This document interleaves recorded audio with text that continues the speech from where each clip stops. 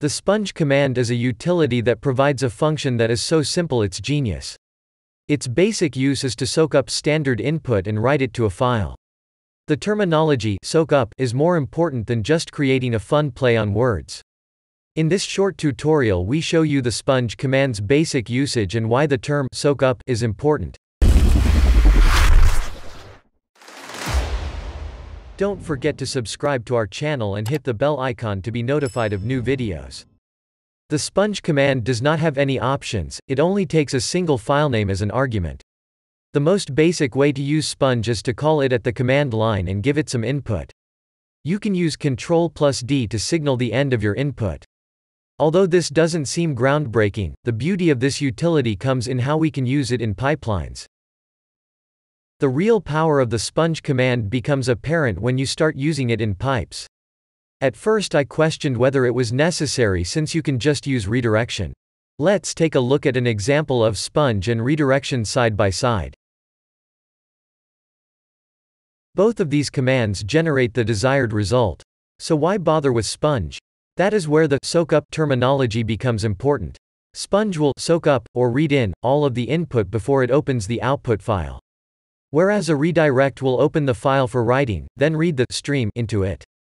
If you try to read and write to the same file with a redirect, you run a real risk of corrupting it. Let's look at an example of reading and writing changes to the same file inside of a pipeline. Here is an example file holding names of cities with some comment lines.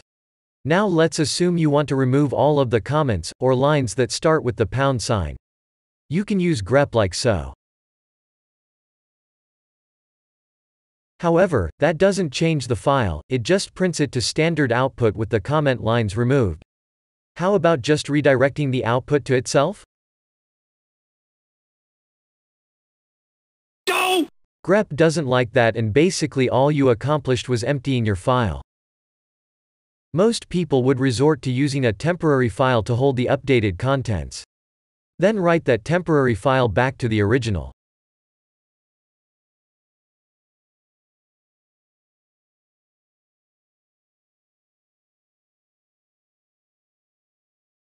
The sponge command fixes all of these problems.